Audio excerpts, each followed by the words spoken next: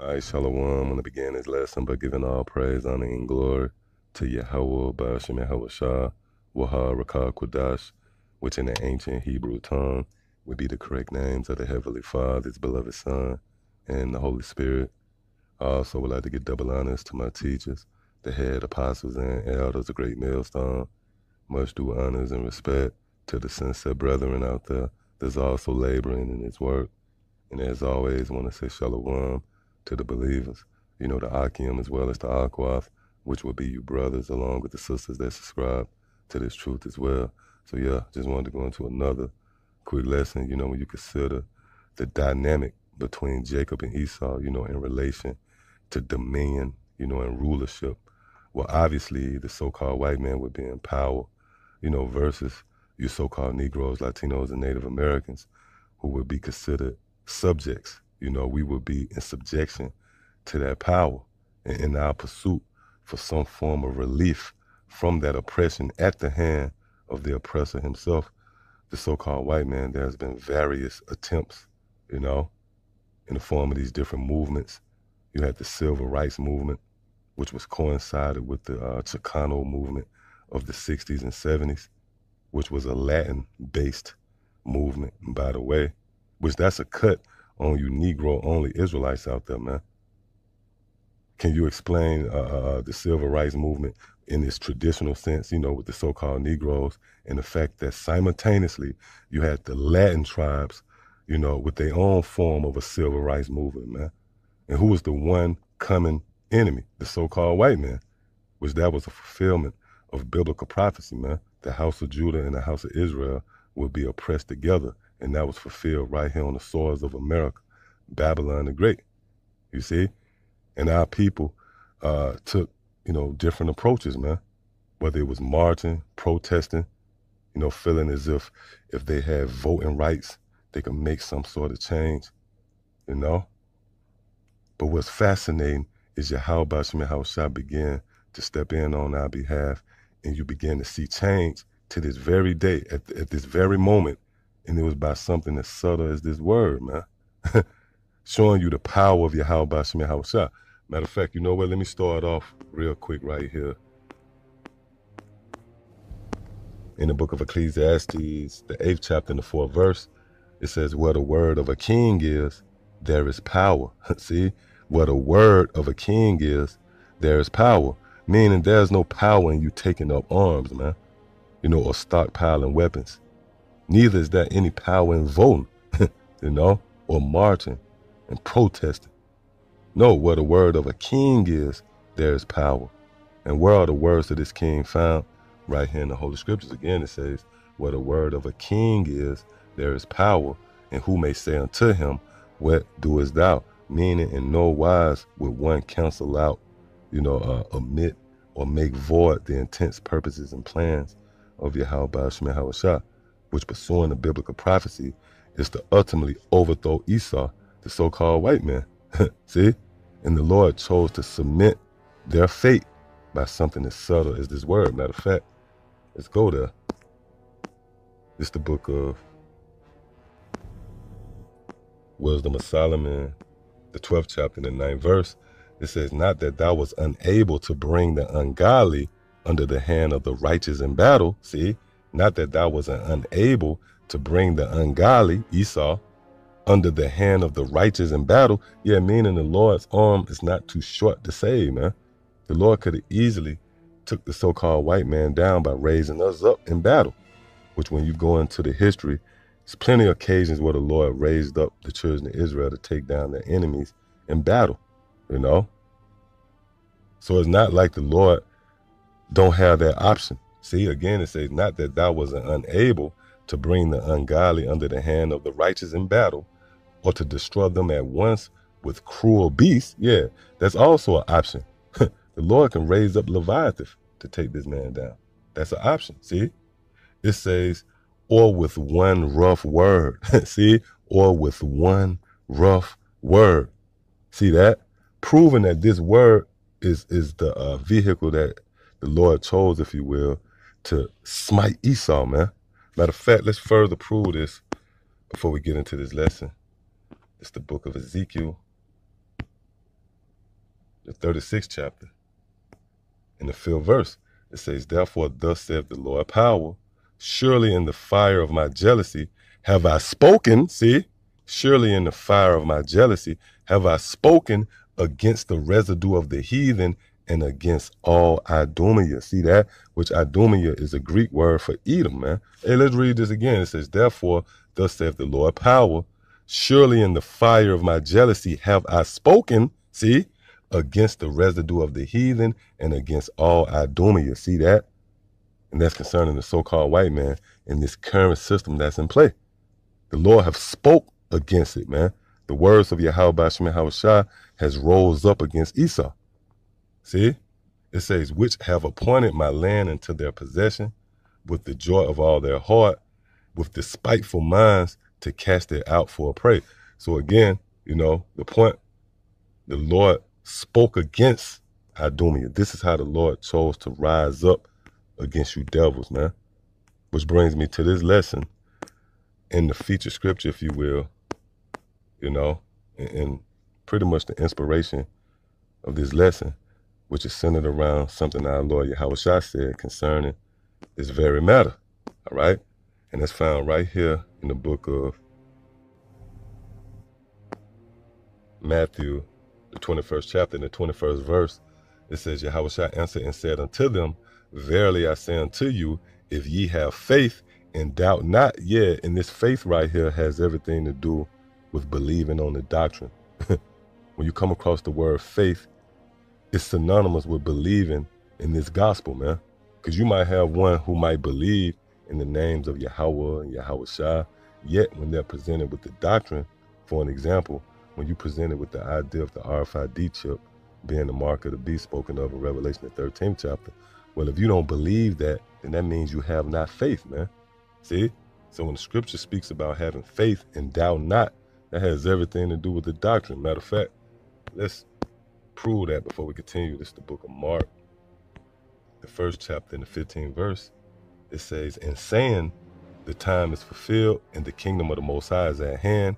Repent ye and believe the gospel. See? Repent ye and believe the gospel. So when the scripture speaks about faith and believing, it has everything to do with believing or having faith in the gospel or this doctrine when it's presented unto you.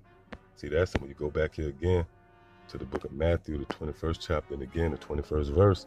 It says, Yahawashi answered and said unto them, verily I say unto you, if ye have faith and doubt not, meaning this doctrine, okay, which entails the fall of Esau. See, it says, ye shall not only do this, which is done to the fig tree, but also if ye shall say, see, but also if ye shall say unto this mountain, be thou removed and be thou cast into the sea, it shall be done. Now let's examine these words here, the words of our Lord, all right? It says, but also if ye shall say, see, unto this mountain, be thou removed and be thou cast into the sea, it shall be done. Now, first and foremost, this mountain right here, this word mountain is symbolic to this current rulership, this system. When you come across the word mountains or hills, and its symbolic meaning, if you will, they're concerning governments. All right, they're concerning governments. You know, mountains being symbolic to governments and hills, smaller governments, if you will. Matter of fact, let's prove that real quick before we read on. It's the book of Isaiah, the 13th chapter, in the 2nd verse. It says, lift ye up a banner upon the high mountain, see? Exalt the voice unto them, shake the hand, that they may go into the gates of the nobles. And this is a prophecy that's being fulfilled right before your very eyes, man. All right, we have indeed lifted up that banner, and that banner is symbolic to the scriptures. You know, we have exalted the voice unto them, meaning to push forth this doctrine. And it's all done right here upon this high mountain, which will be America. Now, when you click on this word mountain real quick,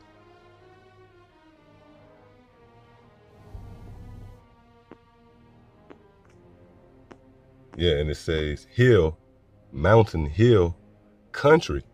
See? Country. See that? Now, when you stroll down here to the Strong's definitions, it says used figuratively, used figuratively. Let's click on this word figuratively. Figuratively, used to indicate a departure from a literal use of words, metaphorically. See, metaphorically. So when you come across the word mountain, you know, in the symbolic meaning in relation to the scriptures, it's a metaphor for a country or a kingdom. That's where you get the term king of the hill, you know, indicating one who's in power over a particular country or kingdom, man. So everything goes back to the spirit. See that?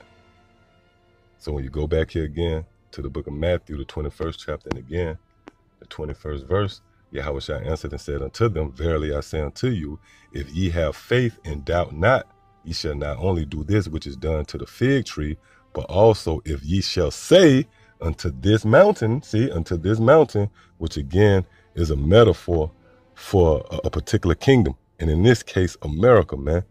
In fact, this entire system that's in play, this beast system. See again, but also if ye shall say unto this mountain, be thou removed and be thou cast into the sea, it shall be done. So here we are in a time where this man and his power is waning. You know, this man no longer have that grip of power that he once had. And we had our people scratching and clawing for some form of relief when the whole time this man would be moved, you know, ultimately taken down by something as subtle as this word. See, again, but also if ye shall say, see, unto this mountain be thou removed and be thou cast into the sea, it shall be done. Now let's go into this word say. The scriptures say, but also if ye shall say unto this mountain, be thou moved, and it shall be cast into the sea, which by the way, that sea is symbolic to that lake of fire, the destruction, man. So this is all going to come about by something as subtle, you know, as this word going forth. All right. So real quick, let's click on this word say. Again, the scriptures say, but also if ye shall say unto this mountain, be thou removed. All right. So real quick, let's click on this word.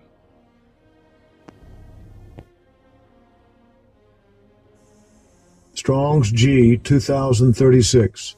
Ipon. Ipon.